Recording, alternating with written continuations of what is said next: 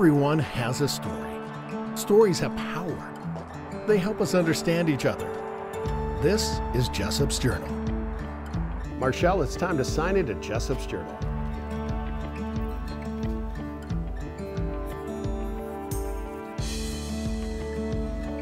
Hi, I'm Doug Jessop. In this episode of Jessop's Journal, I have Marchelle Lee.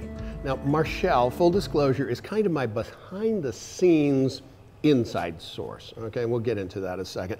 We've been doing the social distancing. We wore the mask. Yeah. You know, you got to do the hand sanitizing. Okay, you know, I've got the folks from Five Wise, and yes, they do make adult beverages as well. Spry. You gotta love this stuff. This is like the broadcaster's friend, mouth moisturizing. So I think we're ready to start talking. For people that don't know, what the heck do you do? So as an executive producer, I basically am over the 2-hour show of Good Things Utah. It's live from 9 to 11 every weekday. And my job consists of helping to book and write all the segments. I watch all the scripts, and then during the show, I make sure that everyone is standing where they're supposed to, saying the things they're supposed to say, making sure the guests are all there and accounted for. I make sure that all the guests are shuffled on and shuffled back off and set up. And so you are what I would affectionately call the master puppeteer. Yeah. Yeah.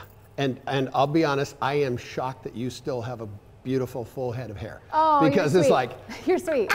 Oh, it's gray. It's gray. It's just covered up with hair dye. Well, it's gray. Okay, so the reason why I wanted to bring you on is recently we did an interview with Nisha DeGarings, yes, who I kind of call the godmother of Good Things Utah. She's been around there for forever. And she talked about what happens in front of the camera, you know, and all that stuff. But I bet a lot of people have no clue what happens behind the camera. Okay, so there's this one video that I did that actually, and I don't think you knew I was doing it. so I came into the master control room, and there's, just so people know, there's this big wall of camera, of screens and everything. There's lots of buttons and a whole bunch of people with AirFeds and a whole bunch of people pushing, and you are basically the conductor, I guess is probably a better way to put it. Yeah, actually conductor is a good word for it, because I'm sitting in the chair, and sometimes I'm sitting in the chair, sometimes I'm on set. And so when you're in the chair, you have your headset on, you're talking to all the hosts, you're talking to the crew, you're talking to any live shots you have, you're making sure everybody knows how long they have to talk, what they need to talk about, where they need to stand. I mean, that's all through the headset. And so yeah, I think conductor's a good word for it, because we come up with the rundown. What we call it. The show is the rundown, and then when we take it into the control room, the director is in there with us to help execute it. So it's the producer and the director, and the director helps to push. Well, they push the buttons and they tell the cameras where to go according to the show that we've planned. Okay, so I'm going to give people a little inside view, and I'm going to put you on the spot here, so I hope you know the answers to all this.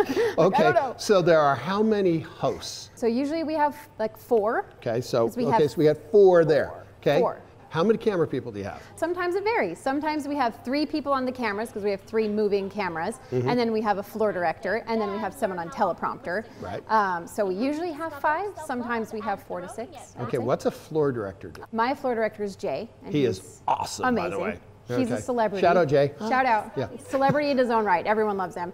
So Jay is the one listening to me and the director. He gives the commands out on set, and he mics everybody up and mics the guests up. And then once we set up the tables for guests, he picks up the tables with the other crew members, and he puts it on set. And so he goes the extra mile, though, and helps to organize the kitchen. Oh yeah. And keeps my head on straight when I always walk into wide shots or drop my rundown. 15 seconds, stand by. To put it into sports terms, I would say that he is kind of the guy that is giving the signal. Yeah. You know, on the sideline of going, who's what the, and it's funny, because when I have people come on Good Things Utah, and everybody's different, but I have a requirement. Now, granted, this was pre-COVID. Right. That everybody that's going to be on TV, unless you've been on TV before, you got to come see a show. Yeah, you do that. Yeah. Because for us, this is what we do every day, and it's no big deal, but can be kind of a little intimidating for other people. Okay, now, how about you can see them, but how about hearing them? So the director and the producer are right next to each other, and then there's there's glass, and then in a smaller room in the back there's audio. Okay. Yep. And he turns on all the microphones. He makes sure that everybody, that Jay mics up, that he can hear them properly. He also makes sure that all the hosts, their microphones and their IFB, which is the way they hear me. Okay, now, a lot of people say IFB, but they don't have a clue what the heck it means. It's funny. So I got to see it. I know what it means. Okay. I was going to say, please don't ask me what IFB means. I'm going to ask you. Okay, so IFB means interrupted feedback. That's I knew it was feedback, but I was like intergalactic feedback. Woo. Some of the shows we've done, maybe, you know, I was like Mars Attacks. And then there are the people that are sitting next to you. In the control room, the director's board now of buttons. It's just this rainbow of buttons, and they're pushing all the buttons. They're doing the technical directing while they're directing. This cannot be just a left brain person or a right brain person. You got to kind of put it all together. Yeah. You called me conductor. I think of myself as kind of a circus, like a ringleader, I'm more like I'm juggling. I just feel like I'm constantly juggling and pretend I'm flawless at it. Never drop a ball. For the most part, these shows are live. Yeah, these shows are live. What challenges does having a live show versus having a tape show present? So I have worked on both, and I really prefer live because, yeah, I do. And it's because of the flaws. It's when things go awry, when things are not planned, that is when the magic happens. And I feel like that's when the hosts, which are incredible, and my other two producers are incredible. I feel like that's when the TV magic is made, and those moments are magic. And honestly, you can't plan them and you can't produce them. I'd like to produce them in my head, but when they go awry, they're beautiful. So give me an example of some of those perfect moments where it wasn't quite planned, but man, that turned out fun. So I have one actually that just popped in my head. So we have a host, Dina. She's pregnant. She's about 5 months pregnant now. She's adorable. And when we were doing her pregnancy/gender reveal, we had this big box, and we put the color of confetti of the baby that she was having. So it was going to be pink or it was going to be blue. And I got on a giant ladder and I hung it on the lights, and I put Nisha in the segment because she was long enough to pull the string, and the box was supposed to open and blow blue confetti all over the studio. And so it was glorious. Be so glorious. And Nisha went to reveal. 3, 2, 1. He pulled the string, and the string pulled off. It fell off of the box, and there's the box clear up there. So luckily it was Nisha, and she just started hopping in her high heels until she grabbed the box and it opened up. But I just feel like that was the perfect example of I couldn't have planned that better. It was funny. So good job, Nisha. I admit I put Nisha in some weird circumstances. Like, for example, I asked her to go up in an airplane, little Cessna, and they had her do landings, and everything, and they basically said, "Here, it's yours," And I have to admit, I did tell the guy beforehand, please bring her back safe. I'm glad you're careful. Thank you. So what are some of the crazier things that you have had? So I haven't flown a plane, thank goodness. But I do feel like some of my things are less crazy, and I feel more lucky. I flew to New York for a movie opening. And that was nice. I was able to interview some of the celebrities in a movie, and I like doing that. And I love being able to go to the events that I go to and meeting the people that I go to. Being very, very direct. Okay. People in the television business, unless you're in certain markets, we're not doing it for the money. Right. Okay, because you say, But we do get to meet some really, really cool people. We do. Have you had any, for lack of a better term, fangirl moments? I've had a couple of really embarrassing ones. Okay. I feel like for the most part, I'm professional and I can act like it's no big deal. I've met Zac Efron, he was amazing. I've met Ryan Reynolds and Hugh Jackman, and I was level-headed. Debbie Reynolds, Singing in the Rain, incredible. I've always loved her. She's in my top 5. I mean, Doris Day, Debbie Reynolds, Paul McCartney. You give me I will fangirl over them. And I found out Debbie Reynolds was coming in, and a few of my coworkers were like, sure, Debbie Reynolds is coming in. And so I was like, yeah, you're right, sure. Just Debbie Reynolds. And when she came in, I wanted to cry. I was shaking. I was red. I feel like I'm getting red in the face talking about it now. I don't know what it was. She was sweet and classy and beautiful and wonderful. And she kind of swooped in and she was wearing this like flowy outfit. Maybe I'm romanticizing it. But I just kind of freaked out. My entire crew was laughing at me because I was a producer at the time as well. And everyone laughed at me, and it's fine. You said you had one when you were not. Oh, this is so much worse, Doug. Okay. So much worse. So I was 17 years old, and I was in Europe. I was lucky enough to tour Europe when I was 17, and I was walking down the streets of London, and a greasy hair, and I was tired from traveling all day, and my group was standing on the side of the road, and I happened to look over, and a double-decker bus pulled up. And on the top level was NSYNC. And you have to remember, this is like the year 1999 NSYNC. This is massive. And I was a huge NSYNC fan. And I didn't just get red in the face and blush and gush. I screamed and shaking like I was a fan of the Beatles back in the 50s. Like, there you go. So, you did a Beatles moment. It was so intense. And my pictures are shaky and they're blurry, but Justin Timberlake's waving over the side of the bus. And they even spoke to me to try. Serious? They tried to calm me down. Oh, wow. Yeah.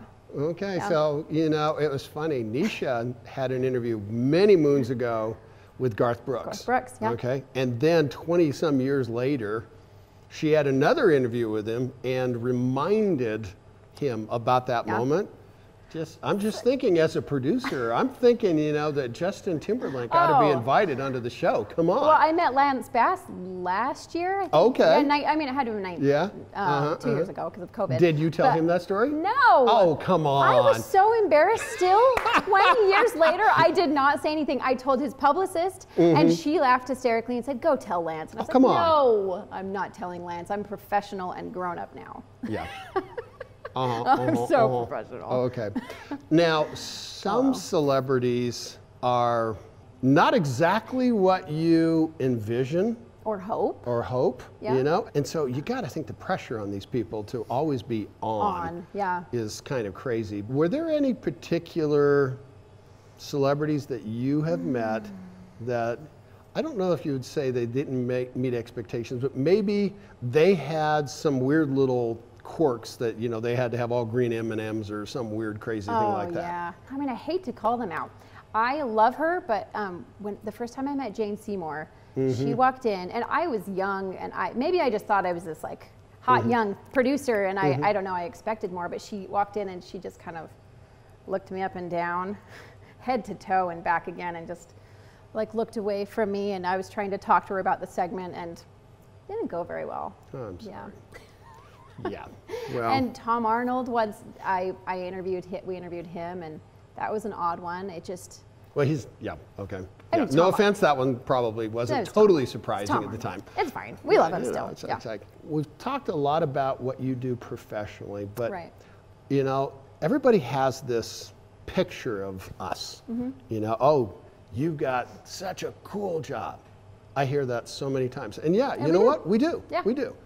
But what people don't seem to realize sometimes is kind of the back end stuff. Right. There are about 5 organizations in the entire country, broadcasting wise. And that's changed a lot since when I started. Yeah. And so there is that affectionate term of the 6 degrees of Kevin Bacon. In broadcasting, it's like 3. Yeah. Okay, so you got to be really careful about what you do with your reputation. Yeah. If you do something stupid on the air or stupid off the air, online, she's online. Yeah. Well, okay, let's talk about that. How does social media play with what you do? Because I'm pretty sure that's a big part of your job. Huge. Yeah, it's huge. I feel like, I have to post every day. You have to post every day on Facebook and Instagram, and now we're trying TikTok at Good Things Utah. I saw that. Yeah.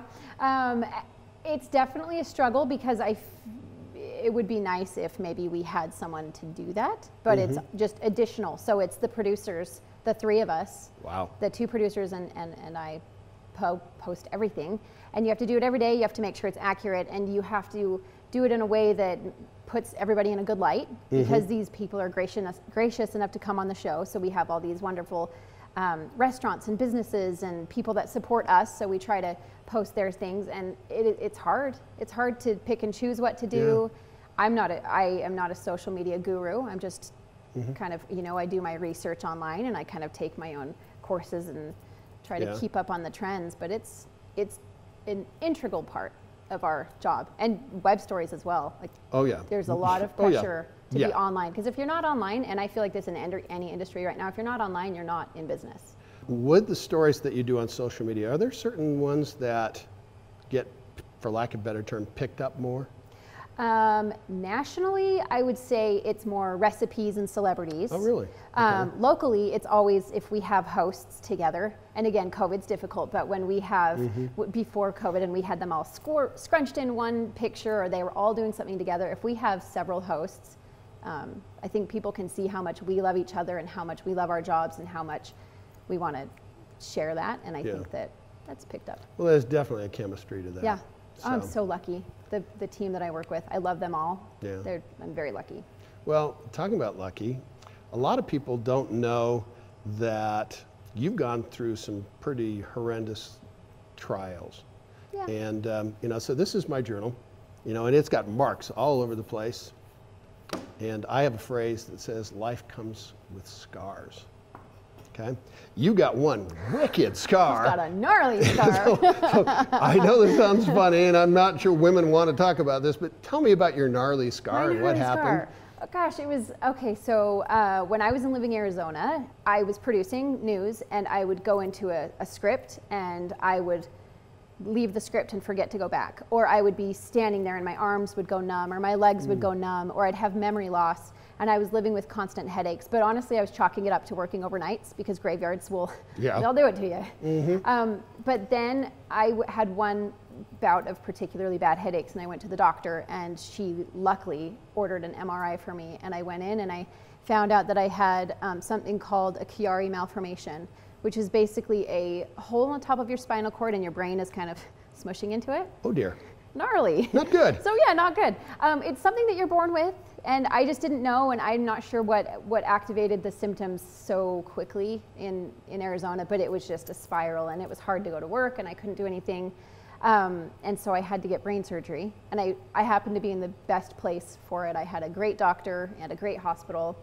The surgery itself went well, but that night, it didn't go well. And apparently in the middle of the night, I was on 4 doses of Dilaudid, which is basically quadruple the dose of morphine. So I was basically on like probably 16 doses of morphine. And luckily my husband decided to stay there, and he woke up randomly in the middle of the night, and he said my eyes were cockeyed and my face was blue. Oh my gosh. And so he started screaming and shaking me, and nurses came in and they were shaking me, and the only thing I remember, literally the only thing, is I remember opening my eyes and there was a woman screaming in my face, and I thought, let me sleep, you're being awfully rude. I'm sleeping. Okay. And then then I have this like swipe to my husband, and his face was probably 6 inches from mine, and I just looked at him and thought, he looks like a wreck. I need to stay awake for him because he's a wreck. I'll make sure that you know that I'm okay.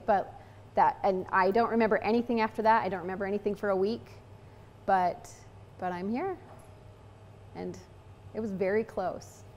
From what there's some debate on whether they should have brought in the crash cart. They never brought it in, but yeah.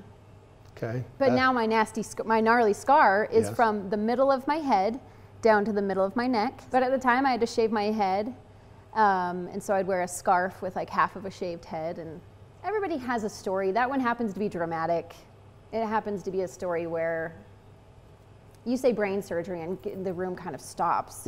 But everybody's got their own version of something dramatic. It might not be cockeyed and blue in the face in a hospital room, but I feel like everybody's got those. And honestly, there have been, you know, moments in my life where, oh, Doug, I said I wouldn't cry, but moments in my life were past then, even though that recovery it was a full year. I threw up for 9 months and I could barely make it to work. But I would say, you know, losing my dad 4 years ago worse than that. Yeah. I'd go through brain surgery again multiple times to have him back. Well, you know, the thing that's interesting on Good Things Utah, a lot of the time, for good or bad, you guys end up going through things in life in front of a camera. Yeah. You know, because I mean, I've, you know, I think about Reagan, Yeah. you know, going through a nasty divorce. Yeah. You know, and Nisha with her issues. You know, then Allie dealing with infertility, and now Yeah. she's got a baby. And we've dealt with loss. So we lost a producer who was, I mean, Roxanne, she was with us for years, and she passed away of cancer, and that, Yeah. I wasn't. Now you're going to make me cry, I because know. Roxy I know. was a sweetheart. She was you the know? heart and soul. Yeah. It does make me wonder if by sharing these stories, that somebody out there watching that's going through a real hard time can say, I'm not alone. Yeah. I hope so. I hope so, because we do have so many fun times on the show. We have the best of times, and then we hit hard topics, and we have hard situations come up, and I do hope that those can reach out to people. And honestly, in this time, like this 2020 and 2021, I hope that not only you can commiserate, but then we can all lift each other up, and we can experience the nice moments and those moments of levity and those moments that we can kind of take ourselves out of that situation. Yeah.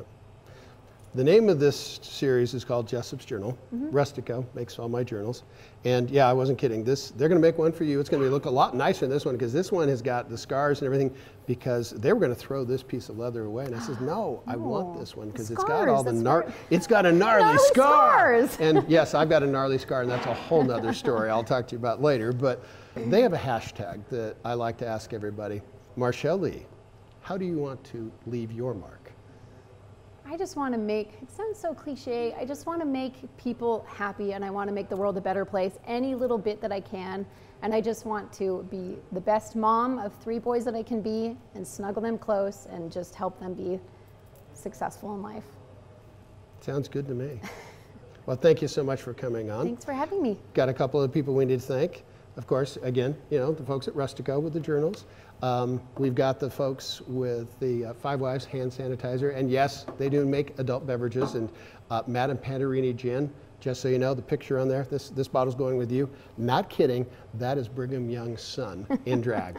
just saying, you can go online and look, but there is a story. Now, you think about washing your hands, but truly serious, have you thought about washing your nose? What? Clear nasal spray. They come to find out that this stuff up there, it helps prevent the COVID bacteria and everything from sticking to your nose. Cool. So that's kind of the biggest no-brainer. And then, of course, Taylor Cooperative tries to make me look good with the wardrobe, and JW Custom Hats. Here's what I want people to remember. Everyone has a story. Stories have power. They help us understand each other. With another entry into Jessop's Journal and Marchelle Lee, I'm Doug Jessop, ABC4 News.